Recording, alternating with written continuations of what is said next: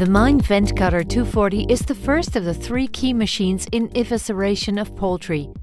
The machine cuts loose the vent, bursa Fabricius, and places it on the back of birds.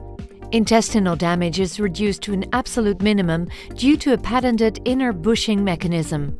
The vent cutter is designed to process broilers, breeders, and layers with processing speed up to 15,000 birds per hour.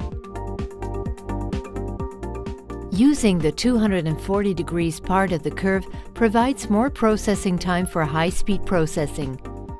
Static guides position the birds into the processing units of the vent cutter. The birds are held in position by the lower part of the processing unit.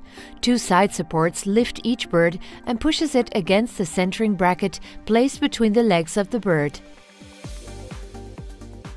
Next, the drilling section of the processing unit is lowered onto the bird. The knife will start drilling the first part of the skin around the vent. After cutting around the vent deeper, a patented bushing mechanism inside prevents the knife from cutting the intestines on the way back up. Finally, the bird is lowered again while the vent is still clamped in the drilling unit. This means that the intestines are pulled out over a length of about 100 millimeters.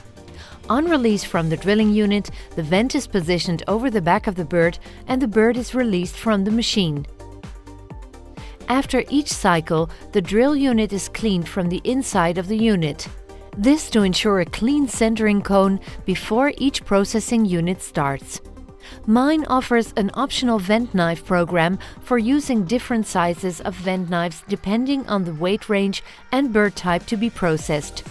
The new vent cutter is executed in the new ECP 1.1 frame with all the latest updates regarding safety and standards and can be adjusted easily during production. Large weight range can be processed within one machine setting. Every time the perfect cut with the Meyn Vent Cutter 240.